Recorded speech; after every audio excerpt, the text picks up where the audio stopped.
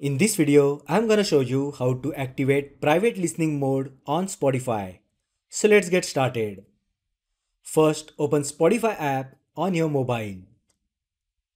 Now tap profile icon located at the top left side.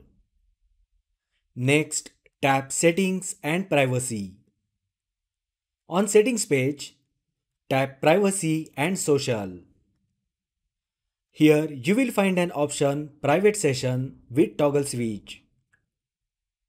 Just enable this toggle switch and you will find the heading Private Session at the bottom of the screen. When you enable Private Session on Spotify, your followers can't see what you are currently listening to. Anything you play while in the private session will not appear in friend activity. So that is how you can activate private listening mode on Spotify. If you find the video helpful, then like the video, share with your friends and subscribe to my channel. Thanks for watching and I will see you in the next video.